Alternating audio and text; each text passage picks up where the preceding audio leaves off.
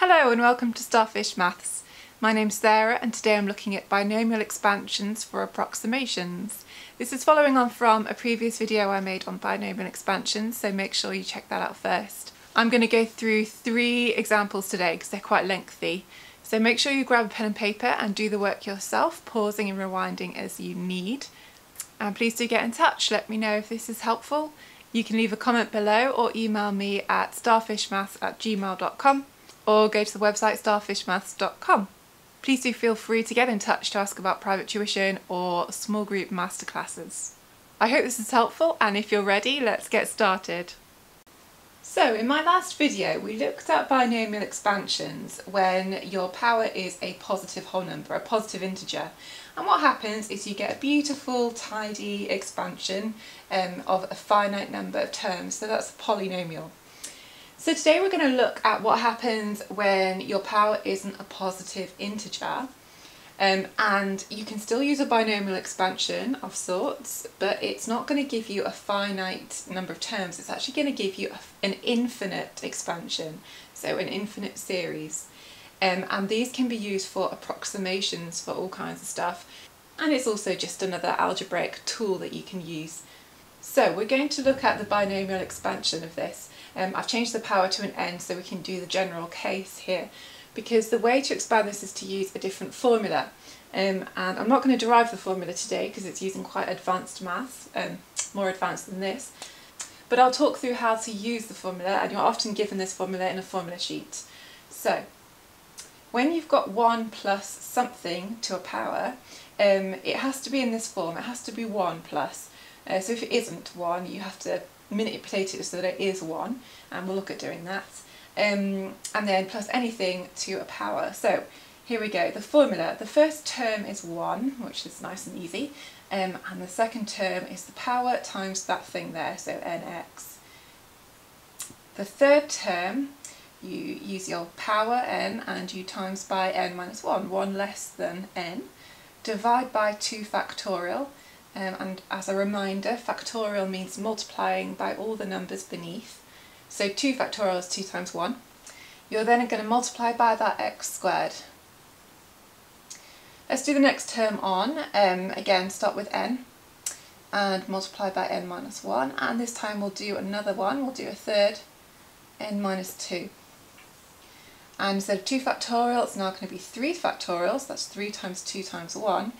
And x cubed this time, and I'll just put a plus dot dot dot because, as I said, it's an infinite expansion, so you'll never be asked to do more than the first few terms.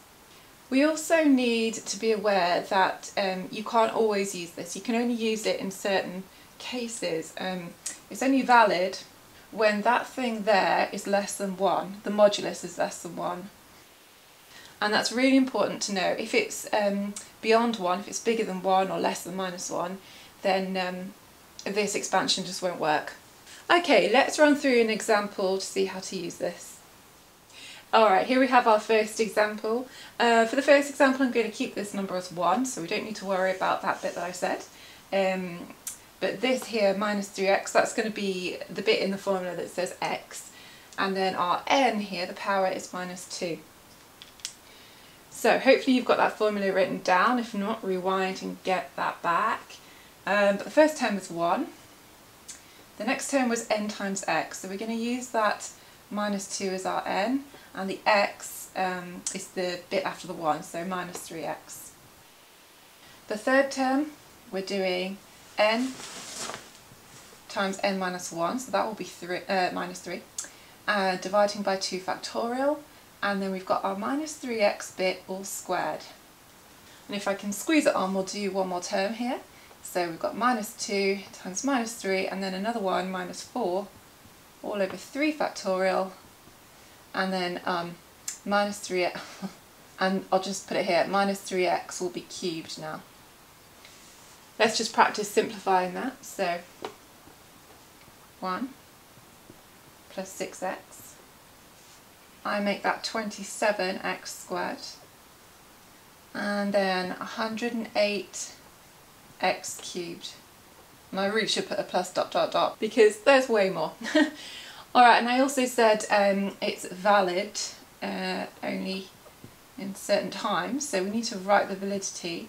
And I said when this bit, the modulus of that is less than 1, so because it's a modulus we can just disregard that negative sign, but that needs to be less than 1, and then you can move that 3 if you want to, and use modulus of x as less than a third. Great, if you just watched me do that, you might want to rewind and have another go at that yourself. If not, let's look at another example. Okay, the next example is looking at the root of 4 plus 6x.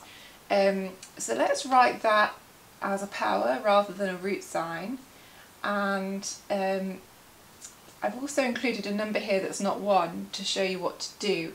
We need 1 there to use the formula, so we need to take 4 out as a common factor. So removing that from the bracket, we'll get 3 over 2x.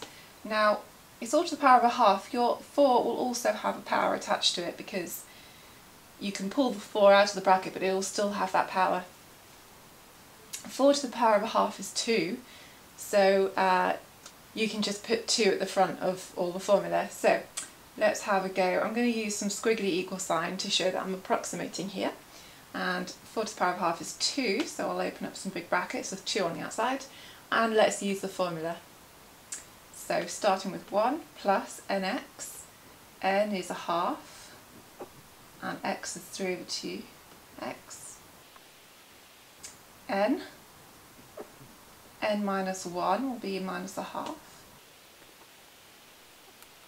and we'll do one more.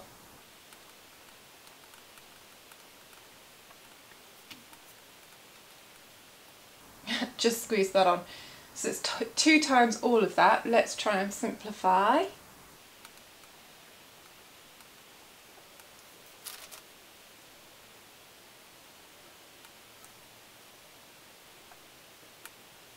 Okay. We can multiply everything by 2 if we want to.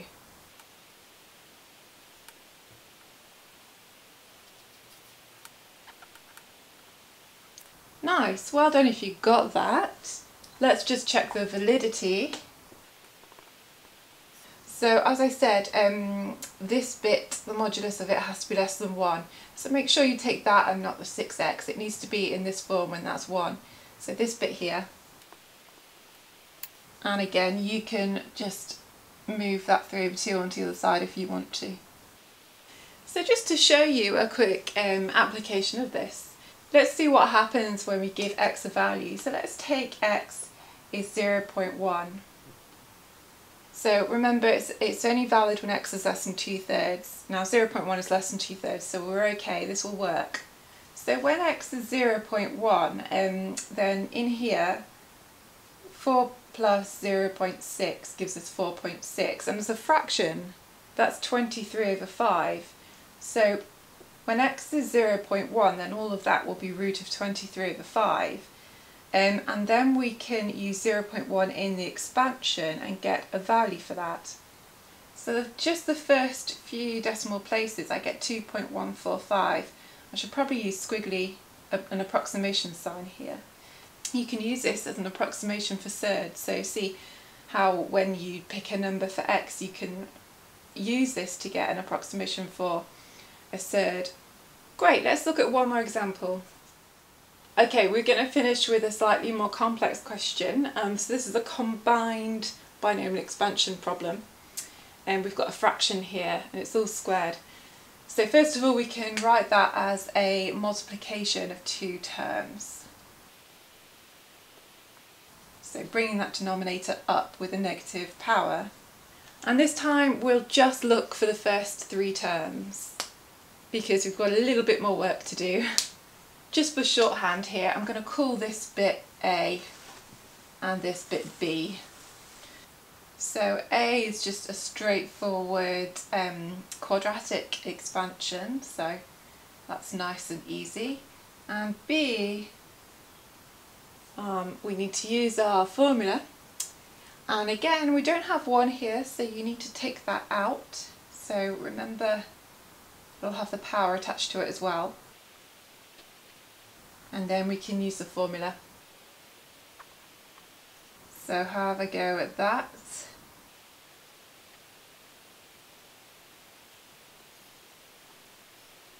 simplifying that.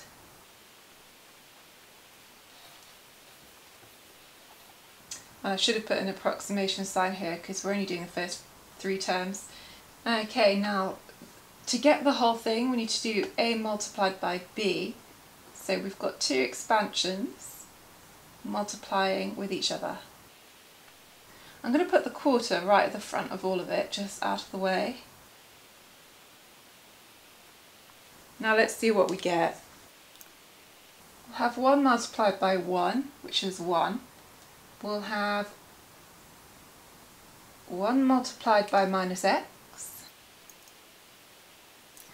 and that one there.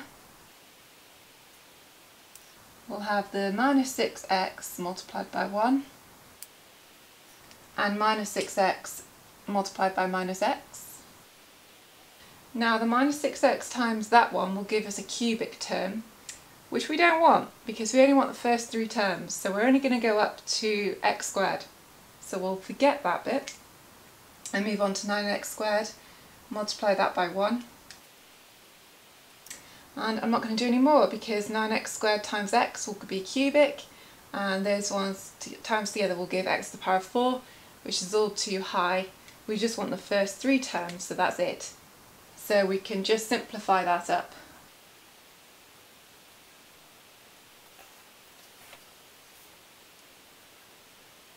And that's it. Great, well I hope that was helpful. Keep on practicing and enjoy. Thank you for watching.